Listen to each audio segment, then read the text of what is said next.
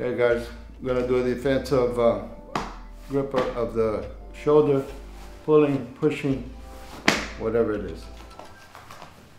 The grip is made, contact is done, you base.